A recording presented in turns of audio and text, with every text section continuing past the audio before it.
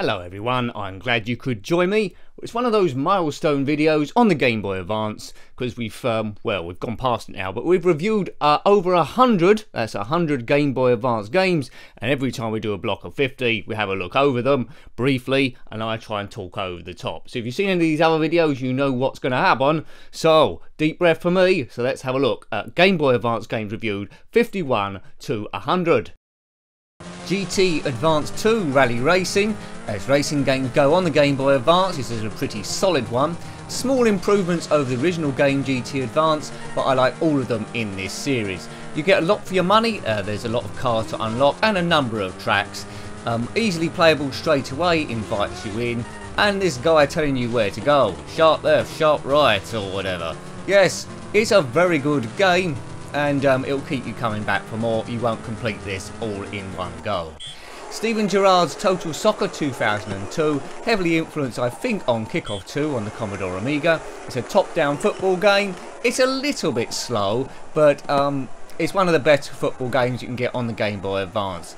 Plays quite good. It takes a bit to get used to. Passing is easier than Kickoff 2, so you know. Lots of teams to choose from. Europe there. But Steven Gerrard does not make appearance at all, so I've just slapped his name on it. There we go. Castlevania Aria of Sorrow. You're probably aware of the Castlevania games. All of them are quality on the Game Boy Advance. I really enjoyed playing this one. It's a platformer where you control a vampire who must, well, beat everyone in, I think. But graphics are absolutely gorgeous on this one. If you can pick this up and you have a Game Boy Advance or emulation, I would fully recommend it. Take that, skeleton. Now, the Sega Smash Pack, you get 3 games on this. The first one is Golden Axe, which is always a firm favourite. Doesn't play too badly on the Game Boy Advance, although there's not much of the screen to work with. But you know, it's pretty accurate. You can tell it's Golden Axe. All 3 characters are playable: Axe Battler, Tyrus Flare, and Gilius Thunderhead. The levels are identical to any other version you might have played. I think the graphics are lifted as well. So that's one on the Sega Smash Pack. The other games you get are Sonic Spinball, which is a pinball game, and I'm always a fan of pinball, but instead of a ball, you've got Sonic the Hedgehog. It's an interesting idea.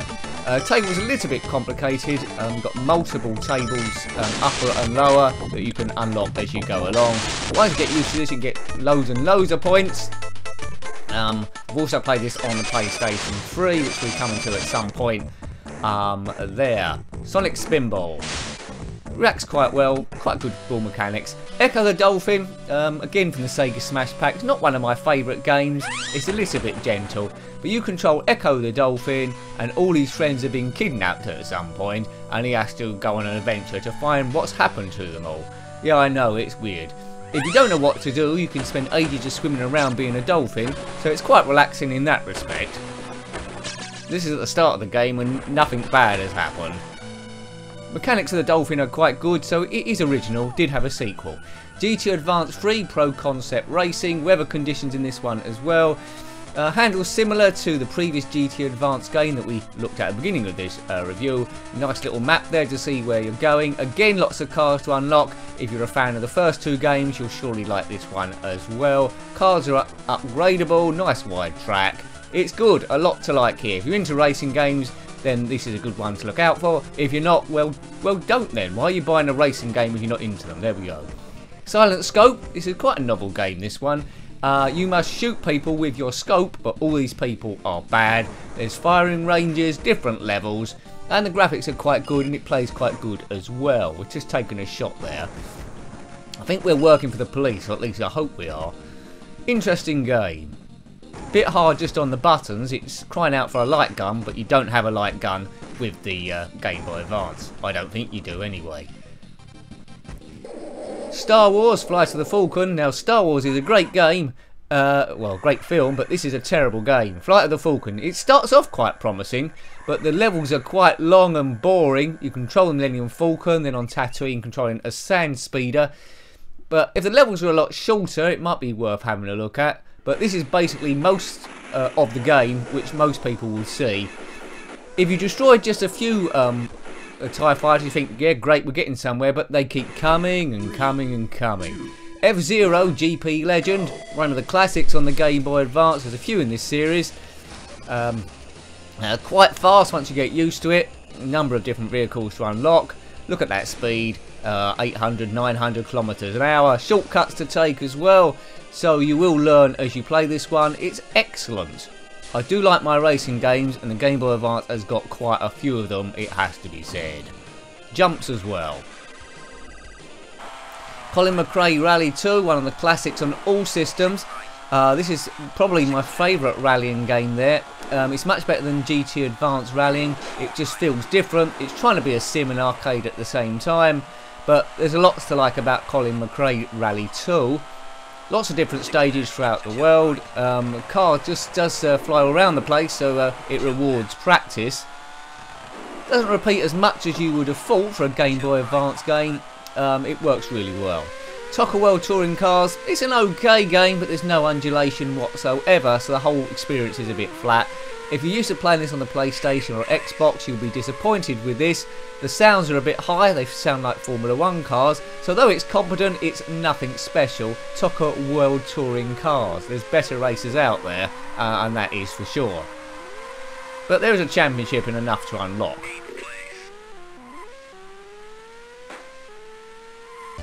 Final Fight 1, I do like this conversion. It's not using too much of the screen, the character's big in comparison. The advantages of that, you get better definition. It plays really well, much better than the Amiga version of Final Fight, and probably the best conversion that I've seen. I haven't seen it on the Sega, but you know, it's good. I really enjoy it. It's a choice of 3 characters to pick, and much like Double Dragon or Streets of Rage, you must beat absolutely everyone up and then kill a boss at the end. 007 Nightfire in the style of Doom and Duke Nukem. It's a first-person shooter. A little bit blocky now by today's standards, but it's Doom with the James Bond skin on it. Nightfire. Brilliant, a lot to like in this game. It's pretty tricky, but once you get used to it, you know what to do. Good colour palette and good textures. Go James Bond, go! Die. James Bond 2, codename Robocod. The original James Bond didn't come out on the Game Boy Advance, but the second one certainly did. The levels are slightly different to the Amiga version, which I first played. It's quite a cute game. Combines James Bond and Robocop and a fish. Yes, lots of friendly levels. The idea is you must rescue lots of toys, and Santa's got something to do with it as well, and evil penguins, I think. But there's loads to do in this game. It'll keep you going forever. Good platform game. Sega Championship Rally, another rallying game. To my mind, not as good as Colin McRae Rally 2. It's a bit arcadey. It's a little bit easy, to tell you the truth there. There's not too many sharp bends. Just a question of flooring it the whole way round. If you like rally games, it's not too bad. It doesn't look as pixelated as this on a Game Boy Advance screen if you're looking at it on a big telly. So a few of these will do. Checkpoint. Sega Championship Rally. A lot of good rallying games on this system. This isn't that good. So Tokyo Extreme Racer Advanced. You must go around different cities throughout the world, most notably Tokyo, and I think London makes an appearance, and challenge gang members to races. So basically those green dots on the map are the gang members. By driving behind them, you activate a challenge and a race. It's a little bit boring, to be honest with you. Good textures again though on the bridges. It does show a bit of urban dirt about the place. Okay there, but nothing special. Avoid this one. Ultimate Spider-Man, platform game, one of the better Spider-Mans on the Game Boy Advance. It looks quite basic looking at it now, but it plays quite well. A number of different moves, web slinging, you can stick to the walls and the ceiling, so a number of different ways to complete the levels. It introduces you in it quite well, it's well designed, and it's okay. It's not bad. I prefer Batman, which we'll be coming to in a little moment. Go Peter Parker, you're great. Go Pete. Now, Super Monkey Ball Jr., this game is absolute genius on the Game Boy Advance. You control this marble by leaning, well, pressing the buttons. You can angle the table, and you collect the bananas in a certain time span and then put the ball through the exit. As the game goes on, the levels get much more complicated than this one, but even how the Game Boy Advance managed to do this is absolutely brilliant, fantastic to see. Go! Check this one out if you've got a Game Boy Advance. Super Monkey Ball Jr. The King of Fighters EX2 Howling Blood. For some reason I reviewed this one before the first one, EX1. This is better than the first one, which we'll see in a couple of moments. But really impressive for a handheld this. The shading of the characters, the number of different moves is absolutely brilliant. And it works in sort of like a team mode, so if my player gets destroyed, another player comes on, so you select a team of 3 people. And that's quite novel, really. Bruce Lee, Return of the Legend. This game is another awesome one, another great. You have to learn the moves first of all, and this is what these early levels are about, and before you know it, you're in massive fights attacking out of groups of people all at the same time. Nunchucks, different weapons. It's good. The number of different moves on this is awesome. It's based on stealth and fighting. Bruce Lee, Return of the Legend. A welcome return. What up? The King of Fighters EX1 Neo Blood. As you can see, not quite as advanced as the second game, but still okay in its own right. It's a typical fighter. Again, you can pick a team of players. A lot of the players here are in the second one too. It's okay, but compared to EX2, which is more refined, there's no real reason to buy this one. King of Fighters. Quite a few fighters on the Game Boy Advance. This one's Guilty Gear X Advanced Edition. Do check out Street Fighter, which I reviewed in the first 1 to 50. This is okay. It seems like it's got frames missing though. The animation isn't quite as good, and it's not quite as well polished as the King of Fighters game. So if you're going to choose, pick one of those before this one. If you disagree, that's fine, but it just seems a bit stuttery, this, for my money. Guilty Gear X Advanced Edition. Win. Inspector Gadget Racing, more of a kids game this one. For me it's very slow and pedestrian. There's different levels, sometimes you're flying, sometimes you're in this gadget car. I liked Inspector Gadget as a cartoon. This race, I was very disappointed to look at this one. It's just so slow and bulky and clunky. If you had it back in the day as a kid, you might have some nostalgia for it. I haven't, so I don't really like it that much. There are much better races to come. If you compare this with Mario's Super Circuit, then it doesn't compare really. Droopy's Tennis Open. I don't know why they picked Droopy for this, but if you wipe away these cartoon characters, it's a fairly competent tennis game. Not the most exciting thing in the world. If you have other tennis games, there's no real reason to buy this. On the Game Boy Advance, the lot of tennis games play identical to me. It's just the characters and the different courts. But it's okay. You'd get bored quite quick, I'd imagine. Droopy. He's the most depressing cartoon character of all time. You can unlock characters. Now this is a good game. Metal Slug Advance on the Game Boy Advance, of course.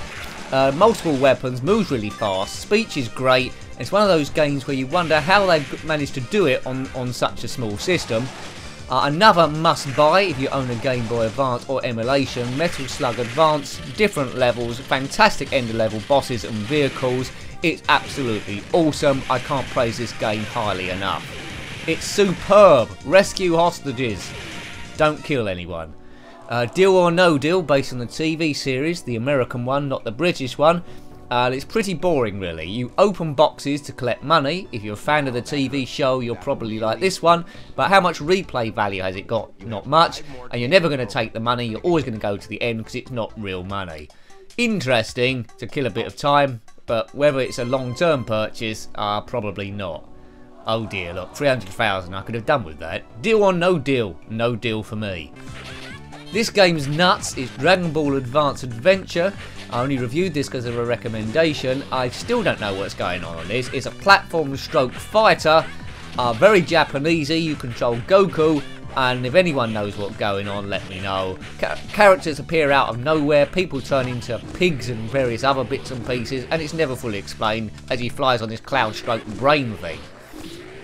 It's madness. Put your brain back together after playing this game. But it's good though. WWE Road to WrestleMania 18 or X8, however you want to play it. Graphically it's good. There's good walk-on scenes as each wrestler comes into the ring. There's lots of different modes, but you can't get away from the fact that the gameplay is rather clunky. There's lots of moves, but you never feel fully in control of the thing, and it just seems slow and lethargic. It's a shame really, because the crowd are good and everything else about it is good, but it's okay, it's not brilliant. Go Hulk Hogan, he's the man. Is he?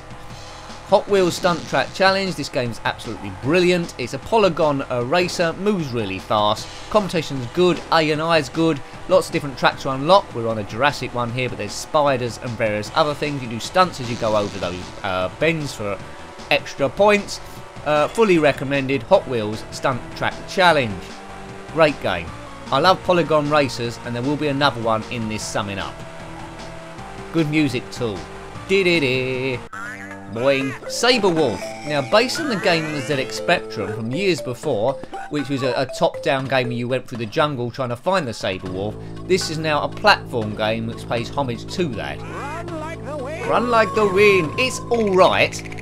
I expected something more, but it's competent. Graphically it's okay, animation is good, but it's not much like the Saber Wolf on the original Spectrum game. It's a different game really, and it's stolen the Saber Wolf license. Would have caught a few people. Now, Family Feud, as it's known in the United States, the TV show, is based on the game Family Fortunes, if you're in the UK, where basically two families compete against each other, and they do look rather weird in this one. They must get the top 10 surveyed answers to win cash and prizes. There's some bizarre families in this game, but if you're into the show, you'll like it as games go. I wouldn't say it's brilliant, but it's competent on what it does. And look at this family. Who the hell are they? I wouldn't like to live next door to them. Like Pinball of the Dead. I love pinball, and this is a great pinball table on the Game Boy Advance. You get a choice of 3 tables. They're all multi-table, i.e. you've got an upper, lower and middle table to get to. Ball physics aren't too bad. Feels a bit floaty, but that's okay. You can get used to it. At least it's consistent, and quite often there are zombies running around the table. Lots to unlock. It's well worth it if you're into pinball and have got this handheld. It's great. Sort of a game I'd like to see on the PlayStation 4. Another polygon racer, Drone Racers. It's up there with Hot Wheels Stunt Track Challenge. It's maybe even a little bit quicker.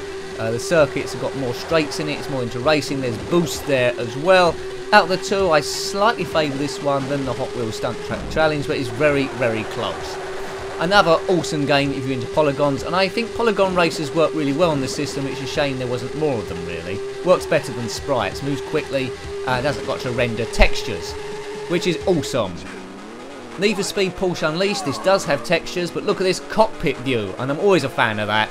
Reminds me of Test Drive 2 when you have that dot on the steering wheel, so I'm a fan of it already. Moves really fast.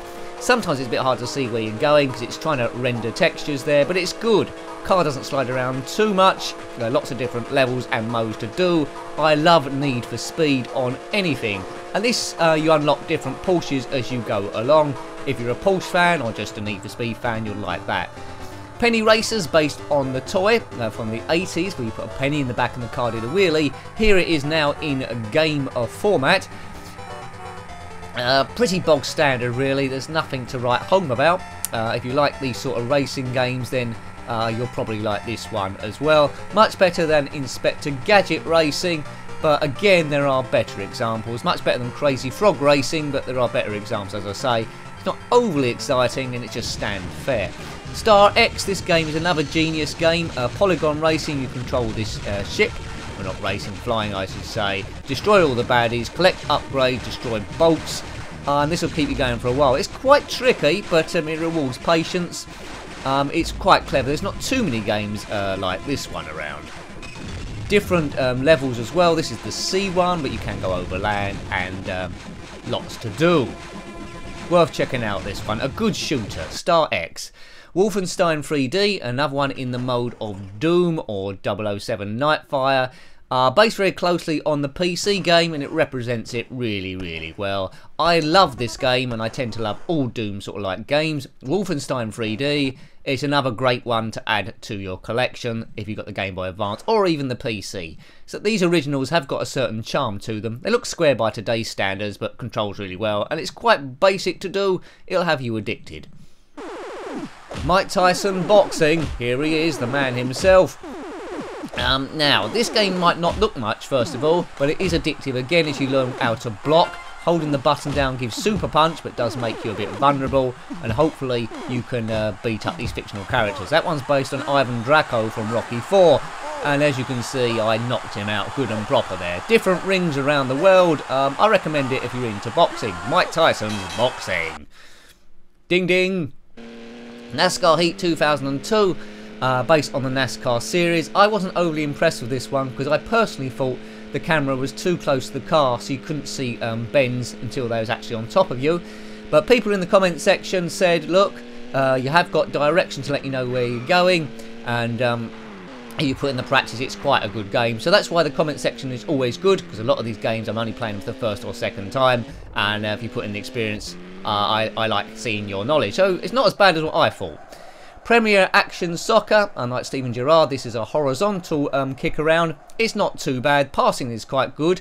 A lot of football games passing it is tricky, so I quite like this one. Premier Action Soccer. I prefer Steven Gerrard's though, but as 2D ones go, this isn't too bad. This is Trinidad versus Great Britain, or England I should say. Boof! You'd probably be better off with FIFA, to be honest with you. Harry Potter's Quidditch World Cup. Now this is basically football on broomsticks. If you're aware of Quidditch from the films, you have to take this snitch thing and throw it through a hoop. You throw it to your other players who are also on broomsticks, and this goalkeeper would try and stop you. Here's us versus Hufflepuff or Sugarpuff, or whatever they are. It's not bad. There's a few mini games as well. What's bad about this is you could be winning 6-0 or something, and then there's this special bit where you have to catch the golden snitch, and that's worth about 1,000,000,000 billion trillion points, rendering the game useless. So it's Disney Sports Basketball. This is quite a nice idea. The reflections on the ground are quite good, giving a bit of depth. It's okay. It's 2-on-2 basketball. Needs a bit of practice on it. It's a bit addictive. You can play against someone else with a link cable if you've got that. It's alright, but I'm not really that much into basketball games, so I can pretty much take it or leave it. But good to see Goofy doing a slam dunk. Superstars versus the Sea Ducks there. Gadget Racers. Now this looks very similar to Penny Racers, because I think this is the name it was called when it was in the States, because I don't think Penny Racers was big out there. But it's not exactly the same. There's a few different tracks, but it's undeniably using the same engine. Here I'm on the wrong tyre, so the car's sliding all around the place because it's raining. Gadget Racers, the same as Penny Racers. If you've got one, there's no real point in buying the other one. Not to get confused with Inspector Gadget Racing, which is a different thing entirely. Now, Batman Begins. This game is absolutely awesome. Very atmospheric. Look at that rain. The music is good. Very foreboding. Attention to detail with these lights flashing on and off. Fighting is good. A number of weapons. This is the best Batman game I've ever seen, really. Or ever played.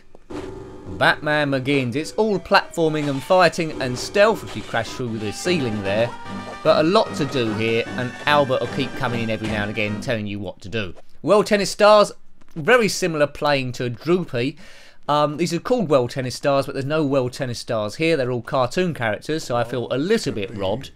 What's good about here, though, a man does announce the scores, but, you know, just another bog-standard tennis game. Plays okay. It's not bad at all, but it's just tennis. That and Droopy can more or less be the same game, to be fair. Love 30. Super Army War. Now this game is original. You control this helicopter and you must guard all your troops and capture bunkers, and then the computer guy, the AI, is going in the other direction trying to do the same thing. As soon as you've won the land, there is a sea mission. Pretty hard to control this helicopter first of all. The second stage is even harder to control airplane. But it's good. I enjoyed playing this one. I really did. Super Army War. Pick up this one for interest value. Now, Batman Vengeance is another great game. Not as good as Batman Begins, but there's various different stages. You can fly the Bat plane at some point as well, but it's based on the animated series rather than the film. Batman Begins was on the film. Batman Vengeance is based on the cartoon. So good to have a bit of variance here. Gotham City looks very red in the sky, doesn't it, really? Go Batman. Now, Tetris Worlds, not the most exciting game to review. It is Tetris. There's various different modes. So if you're into Tetris, you can't go wrong with this. Lots and lots of different modes keep you going forever and ever and ever and ever. What can I say about it? Well, it's Tetris, isn't it? Music, some of the backgrounds are a little bit iffy, but what can you do? Tetris. Yeah. Talk amongst yourselves for a bit. Boof. Yeah, I leveled up there, great. And the last game of the 100 is Motocross Maniacs Advance, as we go 51 to 100. Very, very fast. Reminds you of an accelerated version of Wheelie on the ZX Spectrum. Plays quite good. Not one of my favourites though. It's a 2D horizontal racer. Different modes, ice stages, zombie mini games, and it's all there really. I can see this has been a lot of people's favourites. Collect the fuel, get to the end, win the races, avoid all these things. Yeah, good. So a lot of good games in this one. And there we go. So I hope you liked having a look at that one. Games reviewed 51 to 100. If you like Game Boy Advance games or general games on the channel, then please subscribe because that keeps me going. Until next time, take great care of yourself and a very fond goodbye. Goodbye.